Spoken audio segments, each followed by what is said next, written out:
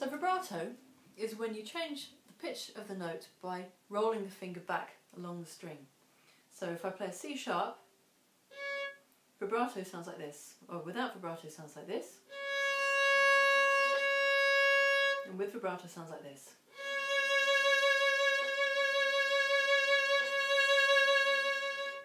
So that movement of the finger on the string is basically made by pulling the base of the first finger back towards the scroll. So the base of the first finger rests against the side of the neck and it slides back towards the scroll.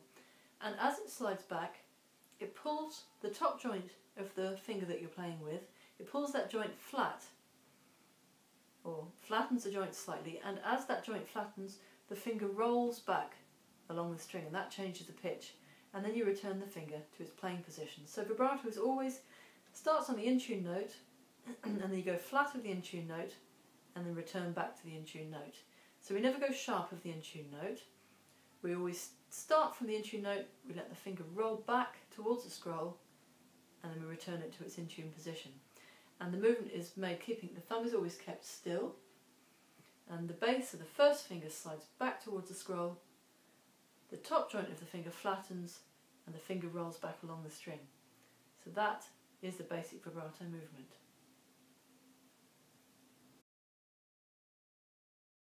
In this exercise I'm going to talk about an arm vibrato. There's also wrist vibrato, which is very similar. It's just a question of where the movement of the hand originates from. So I'll just briefly talk about this, but in the exercise I'm going to demonstrate arm vibrato for simplicity. If you find a wrist vibrato easier, then do the exercise in the same way, but let the movement of your hand originate from the wrist. So I'm just going to show you quickly the difference between arm and wrist vibrato. So arm vibrato, you pull the finger back and forth by moving the arm from the elbow. In wrist vibrato, you do the same thing, but you let that movement come from the wrist.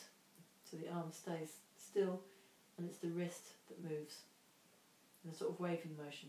I'm going to talk about arm vibrato because that's what I do, but lots of people use a wrist vibrato.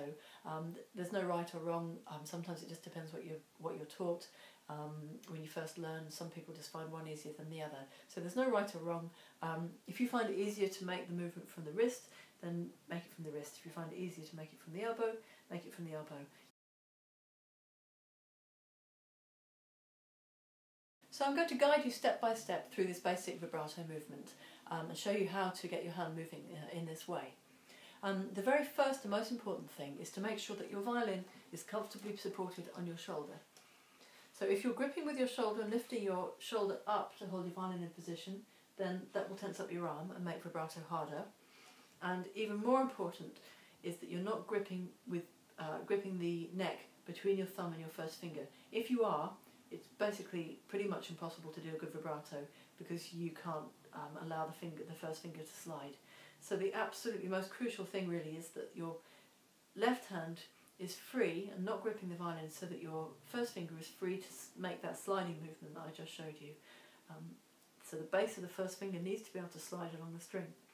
So a good preparatory exercise is, first of all, drop your arm down by your side. Make sure you're supporting the violin comfortably on your shoulder. Put your hand to the end of the neck, and then just make sure that your thumb is relaxed. You can do little circles or tap your thumb against the side. Just make sure it's really nice and relaxed. And then slide the base of your first finger just about 1 centimetre up and down along the neck like that. So make sure that the finger can slide. We need the hand to be both relaxed and flexible to be able to do vibrato. So just do that a few times, dropping your arm down, relaxing your shoulder, finding your left hand position, making sure your thumb and first finger are opposite, making sure that you're not gripping between your thumb and first finger, so no pinching like that. Keep that really loose. Make sure that that thumb is free to move, nice and flexible, and that the base of your first finger is free to move. So just make very small movements there to check that your hand is flexible. So another useful preparatory exercise is to get used to the feeling of allowing the top joint of the finger to collapse or just slightly straighten. So up to now you've probably or hopefully always played with nice curved fingers, with both of the joints nice and curved. So that's the correct way to play when you're not using vibrato. When you play with vibrato, we actually allow that top joint to slightly flatten, and that's what lets the finger roll back along the string. And to start with, it can be quite strange to get used to the feeling of flattening that joint, so you can just practice that on its own. This is not the vibrato movement, this is just a preparatory exercise to get used to flexing that joint. So you could just make a circle between your thumb and your finger and just move that joint like that, like that, like that. Or you can do that on the violin. Just put your finger in a normal playing position, put your hand in a normal playing position, and allow that joint just to collapse slightly. So this is not the vibrato movement, this is just simply getting used to being relaxed enough to allow those top joints to move. So you can try that with each finger, try it on some different strings. Just learning to let that joint move.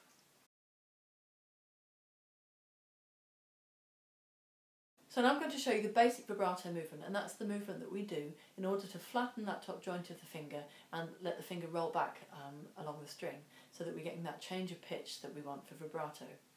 So I'm going to break this down into some stages for you.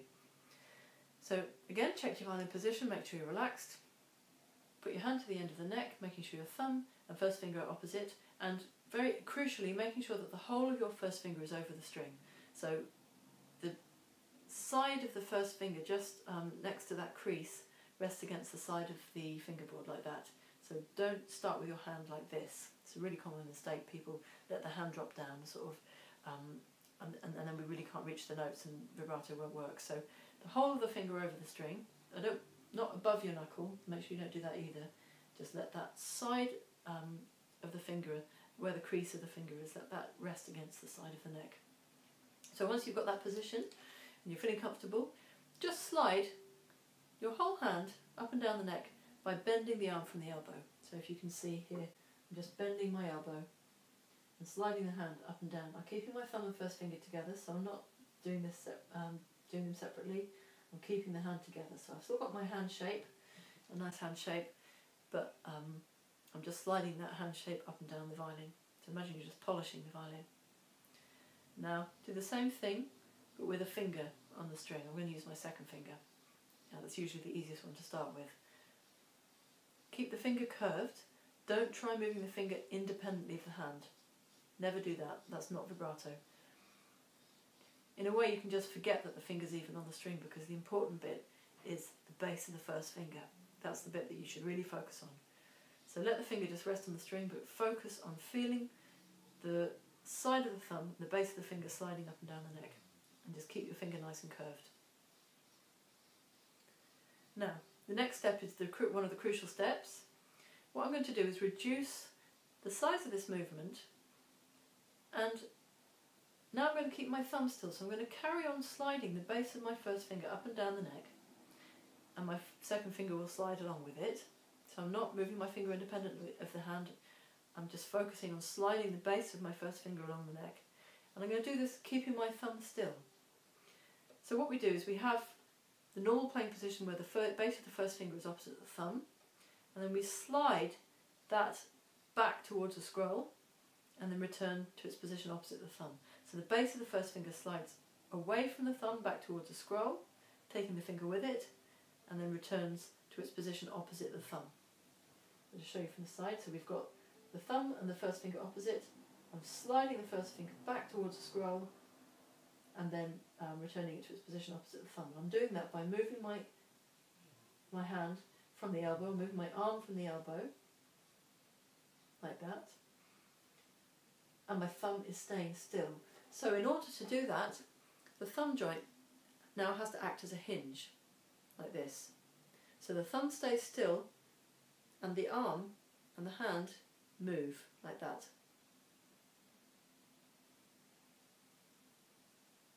So if you see on the violin, I go from moving my thumb and the side of my first finger to just sliding the base of my first finger. So don't go higher than the thumb, because that makes your hand position go a bit funny. So we only go from opposite, the base of the first finger is opposite the thumb, and then pulling back towards the scroll. Opposite the thumb, pulling back towards the scroll, like that. Keeping the finger nice and curved still. So we're not flattening the top joint of the finger yet, we're just keeping it curved, letting it slide along the string. And just feeling that movement of the base of the first finger, just focusing on the base of the first finger, moving from opposite the thumb to back towards the scroll. Like that. So now the final stage is to do this but to keep the finger still as well. So this is where the flexibility of the top joint of the finger comes in. Have the finger curved on the string. Make sure your thumb and the base of your first finger are opposite. Now what we're going to do is allow the finger to pull back and roll down back along the string as we pull the base of the first finger back towards the scroll. So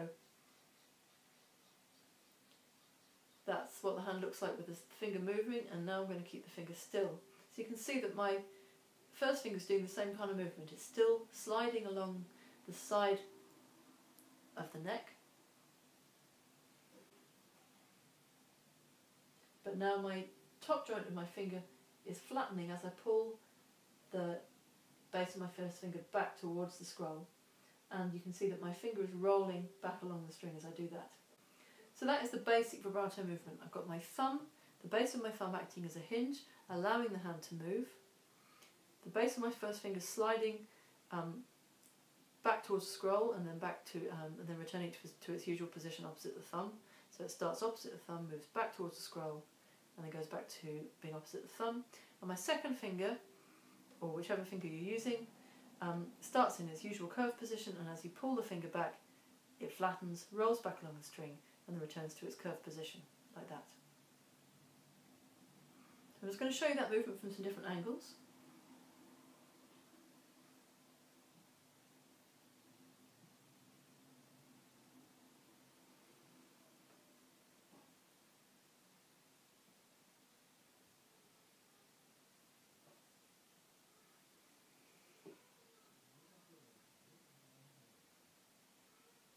So that's the basic vibrato movement.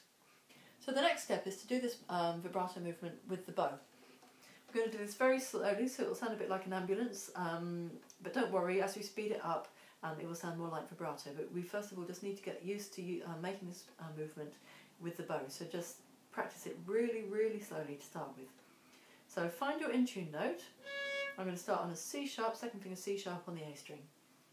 Play the note in tune, and then let the finger fall back, so slide the base of your first finger towards the scroll, keep your thumb nice and relaxed and still, slide the base of the first finger back towards the scroll so that the top joint of the finger flattens and the finger rolls back. Gives you a flat sound, and then just return the finger to its in-tune position by sliding the base of the first finger back so that it's opposite the thumb again, and so that the top joint of the finger is curved again. So we start with a in-tune note, the hand falls back and then returns to the in-tune note and then back again. I'm just doing 2 pulses per bow stroke at the moment, just doing it really slowly.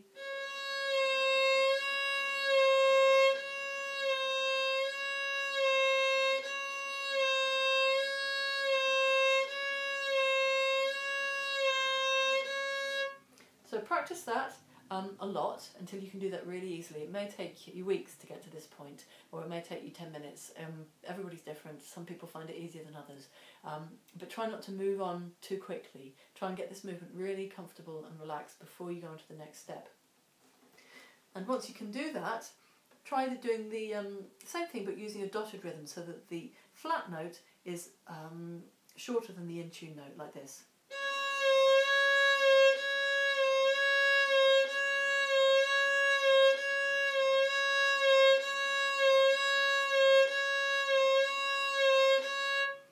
So always thinking of the movement back to the in-tune note as the active movement, and allowing the finger to flatten is more of a passive movement. So it's passive, active, passive, active, passive, active.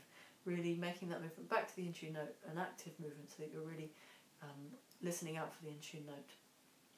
And again, remember, we never go sharp of the in-tune note. Vibrato doesn't sound good if we go sharp. Sounds very out of tune if we go sharp of the in-tune notes. We're always going from the in-tune note to a flattened note and back to the in tune note again.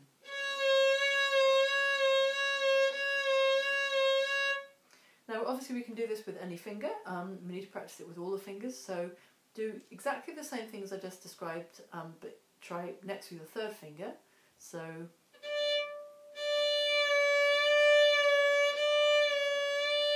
again, the movement's the same, it's all about moving the base of the first finger back towards the scroll and allowing the finger to flatten. So in a way it doesn't really matter which finger you've got down, the movement is the same.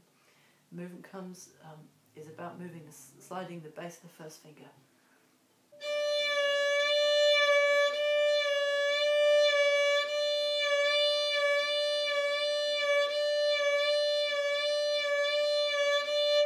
So practice that with all the fingers and on all the strings. So now I'm going to talk about speeding up the vibrato movement. We've talked about the basic vibrato movement and we've made a very wide vibrato. Now we want to make that vibrato narrower so that it sounds nicer and speed it up. So I'm going to set my metronome to 60 and I'm going to play 2 vibrato pulses for each click, like this. I'm going to play 4 vibrato pulses per bow stroke, so it will go like this.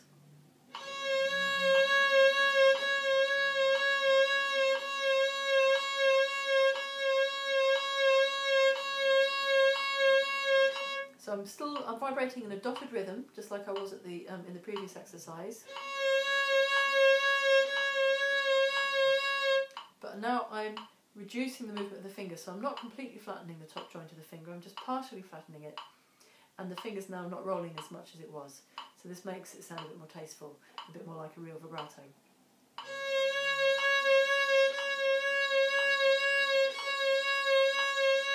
So when you can do it easily at a pulse of 60, doing two vibrato pulses to each beat, speed up your metronome, maybe go up. I'm going to go up to 80, but you might want to go up more gradually than that. Now I'm going to do more vibrato pulses in each bow stroke, now that I'm going a bit faster, so I'll do 6 vibrato pulses.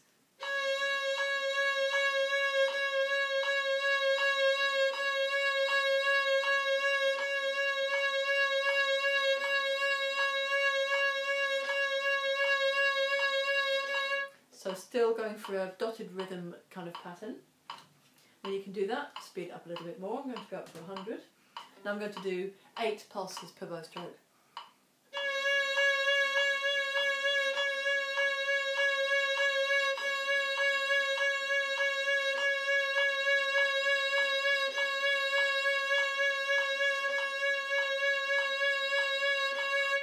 Now I'm going to speed it up a little bit more.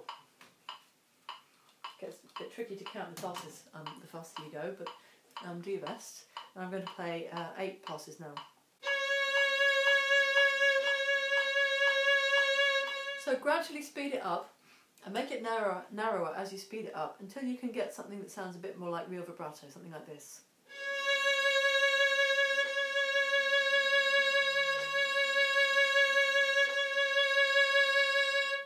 So it should sound really, you shouldn't be able to hear the individual pulses so much as just having an overall effect of a vibration.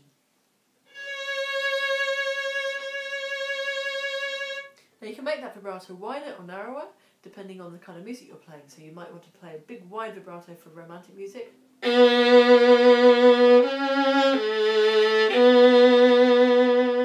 Or a more subtle vibrato for classical music.